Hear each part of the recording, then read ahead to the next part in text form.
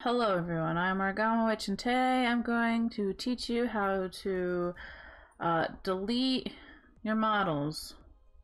Let's say you have too many models and you want to get rid of them. First thing you're going to want to do is open up your My Documents folder. My Documents. And then you're going to want to go find your Vroid folder.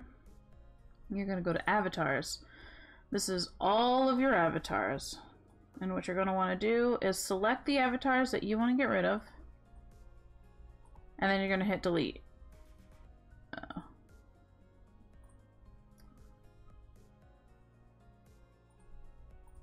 And then next time you reopen it,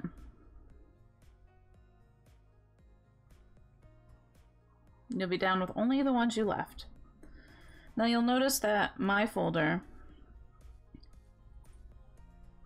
has an additional folder. This new folder, I put that there for myself. That is strictly there so I can keep my avatars, but they don't load in case I need to go back and work on them. But this is not a folder you'll normally have.